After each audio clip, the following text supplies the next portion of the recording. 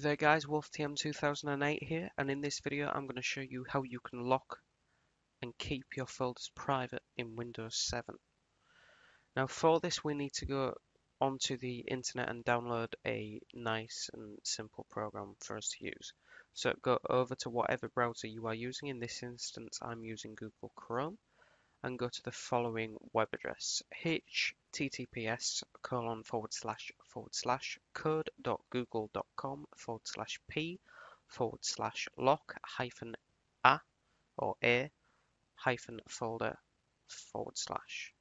Now this link will be in the video description, so head over to that once you get to this stage.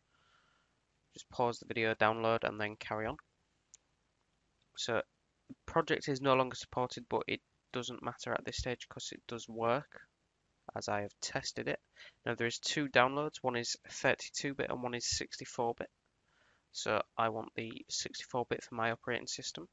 You can check your operating system by going onto the Start button, right-clicking on Computer and Properties. And as you can see, it says Windows 7 and 64-bit OS. So I need the 64-bit version. Now, Avast is coming up with a file warning because it's very rare that this is used, because not many people use it. It is safe to complete the download. I've even scanned it with Malwarebytes. There is no malware whatsoever. It will not harm your computer in any way, shape or form. To basically verify this for you guys, I'm just going to right click and scan with Malwarebytes. And it's just going to do a scan on this particular download.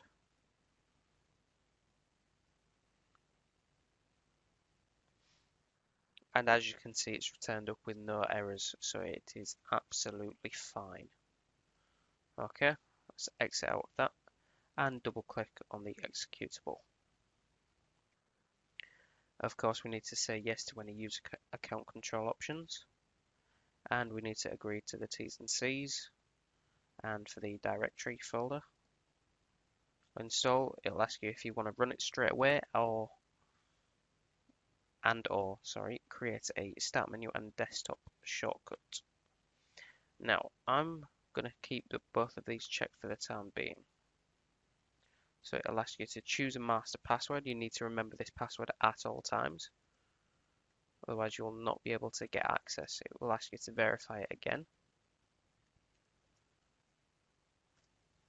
So this is the interface. I'll just minimize and close both of these. Okay, so I want to lock a folder. In my personal downloads, I want to keep batch file locked, and I also would like to keep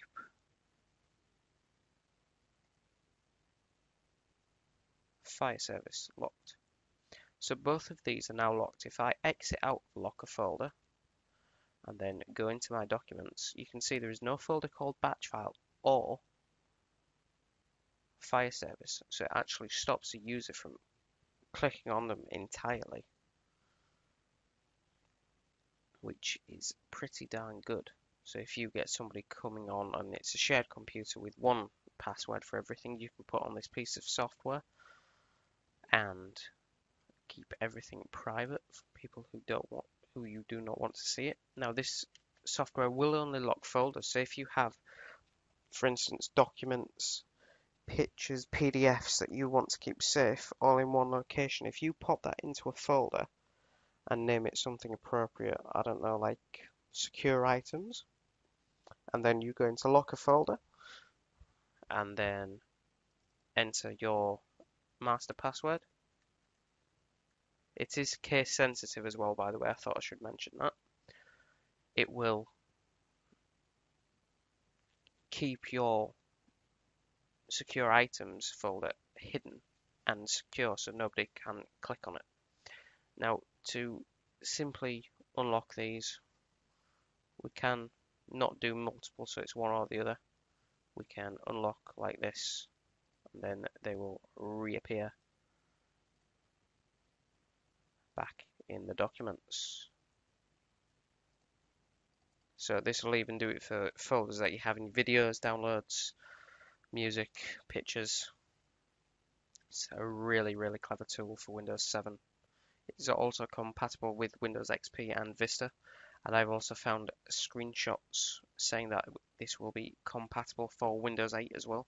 So if any of you out there on Windows 8 are willing to give it a go for this software and have a look and leave your comments, and could also leave a video response so the other viewers can see. Be really much appreciated, guys.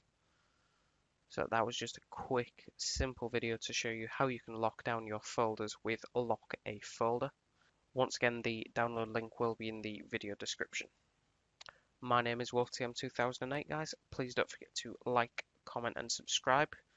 I shall try and look at the comments, which is increasingly difficult with Google Plus integration, but that's for a different video. Many people have already said their views on it. I go with the majority of them. So until next time, guys, I will see you later.